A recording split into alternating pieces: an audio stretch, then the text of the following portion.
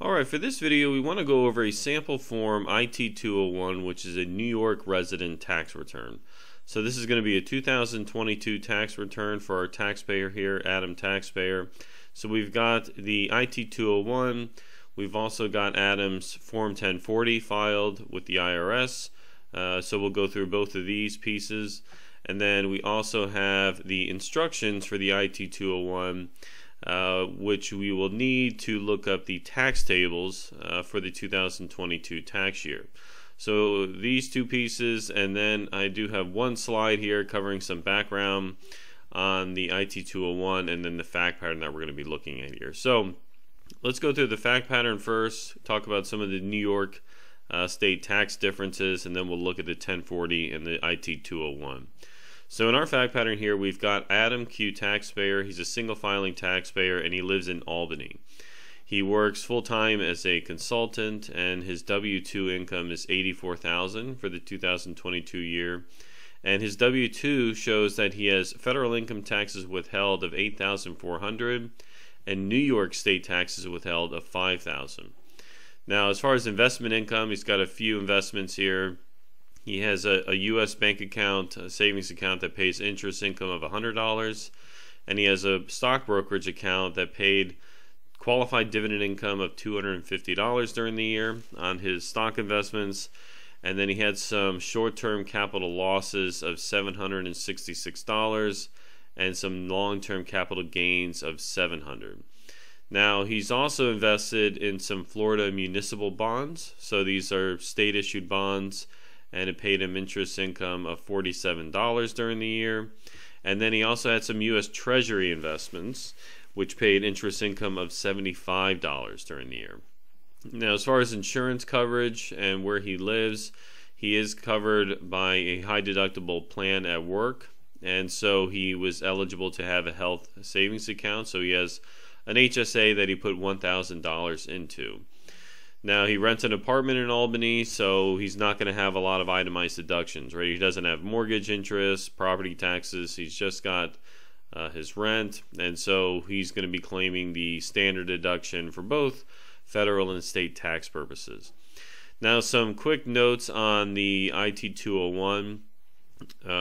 Talk about some differences and common issues with federal returns. So the HSA deduction. So New York does follow the federal tax treatment. So if you make a contributions to your HSA, which Adam did here, you can still get that deduction at the state level, and that's unique because some states don't allow that, right? You have to have an add back for the HSA contributions. Now, municipal bond interest is exempt from federal income taxes, but it can be taxable in your state of residence. And so New York is not going to tax municipal bond interest from New York state or city obligations, but if you have investments in other states, it may tax that income. And so what we're going to see is Adam is going to have to pay New York taxes on that Florida municipal bond interest. Now, as far as capital gains and long-term capital gains and qualified dividends, New York, all of it is just treated as ordinary income. So they don't have a qualified dividend and capital gain worksheet where you pay reduced rates like you would at the federal level. Everything is just lumped into ordinary income, and so we'll see that on the IT-201 as well. Now, as far as other federal to state adjustments, New York's got a number of them, like most states. These are generally reflected on page 2 of the IT-201, additions and subtractions. But they do have decoupling modifications as well. So there's a separate form, IT-55A, where there's additional adjustments that could be made going from your federal income to your state adjusted income. All right, so let's have a look at the federal return first, go through some key points, and then we can look at the IT-201. So this is Adam's 1040. Now, it's important to do the 1040 first because New York, like a lot of other states, look at your federal income as kind of a starting point, and then you make adjustments to get to your state taxable income.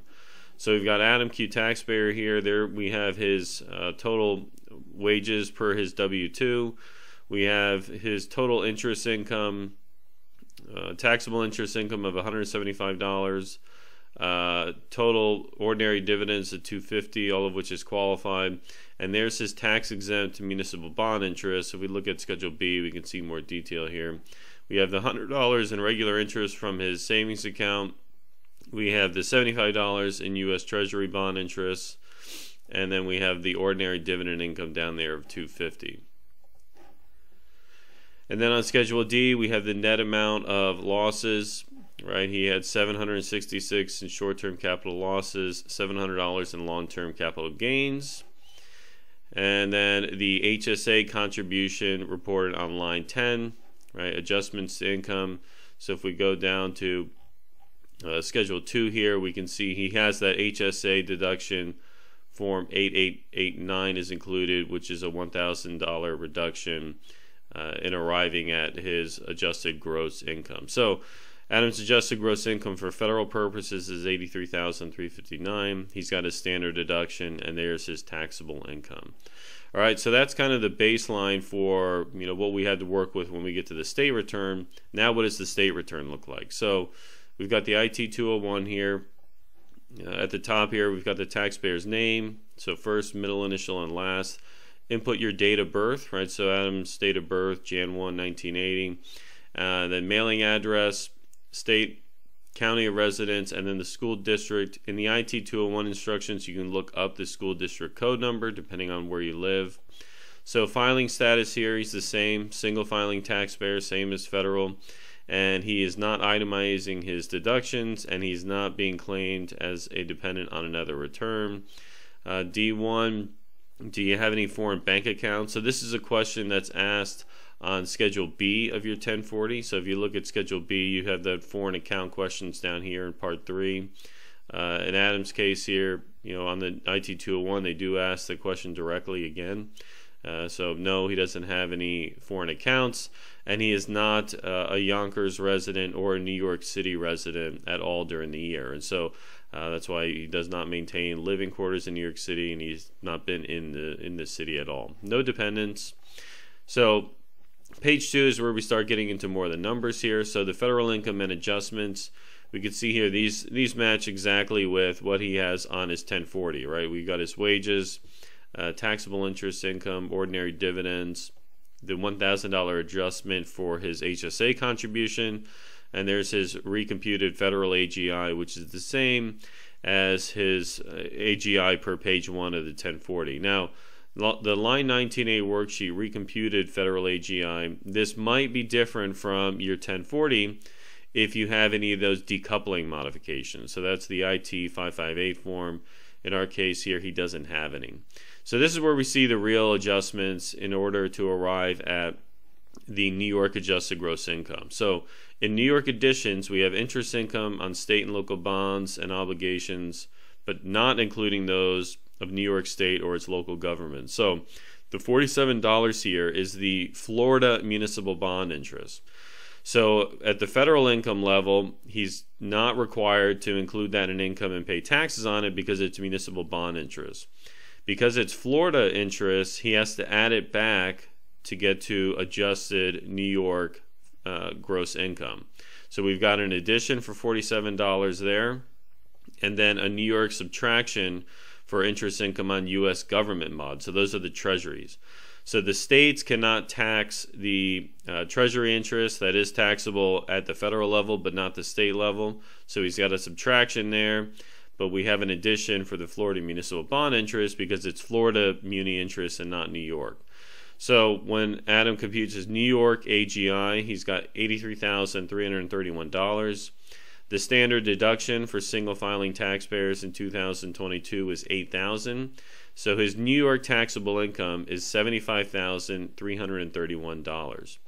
So now, page 3, we have to compute the tax. So if we look at the IT-201 instructions here, if we jump down to the tax tables page, so the starting point is up here. Try to figure out what kind of rate schedule or table we use. So if New York State AGI is under $107,650 and New York State taxable income is $65K or more, right? This is the range we're in. We use the New York State tax rate schedule. So the New York State tax rate schedule right below here for us, we're going to the correct filing status, which is single, all right, and married filing separately. So Adam's New York taxable income here is $75,331. And also, just as a reminder, notice here that even though he has qualified dividend income, there isn't any rate differential, right? All of the income is being taxed at the same rate. So he's at $75,331. So if we look at the table here, he's within this range here, right? $75,331.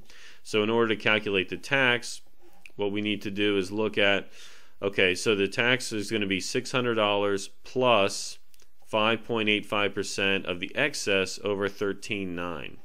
So if we take our $75,331 minus $13,900, and then we're going to multiply that by 5.85%, we get $3,593.7 plus the $600.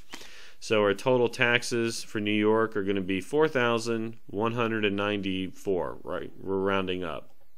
So $4,194 is the New York State tax. So our total New York State taxes here is going to be $4,194. We're not a New York City or Yonkers resident, right? Nor do we have any income source to the city, so that's why these lines are all left blank for Adam. If you do live in New York City, for example, then you're going to have to compute your New York City taxable income and pay New York City tax as well.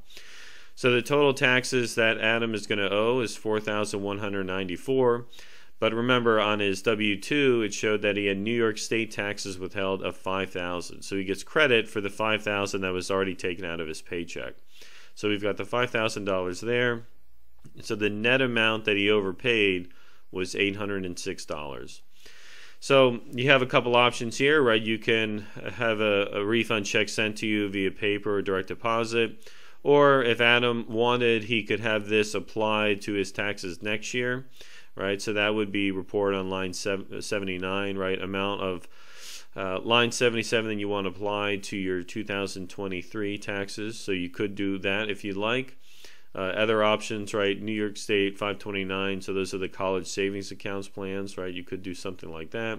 But in this case, Adam just wants to get a refund. So he's going to ask for a full refund of the $806, and he's going to get it via paper check. So we left the direct deposit information out at the bottom. Taxpayer block must be completed down here. So occupation, date, add your phone number, email, and then your occupation if you have one. Now the last thing that should be included is a summary of your W-2s. So the IT-2 form, basically you fill this out with the information matching your W-2. So the W-2 you get from your employer, input all that information on your wages, taxes withheld, state tax withheld, and all that other pertinent information. Alright, so that covers it for this tutorial. I hope that was helpful. Again, a very simple example, but hopefully it was clear on some of these federal to state adjustments, particularly around the investment income. So hope that was helpful. Thank you for watching, and of course always look forward to seeing you again on the next video. Thank you.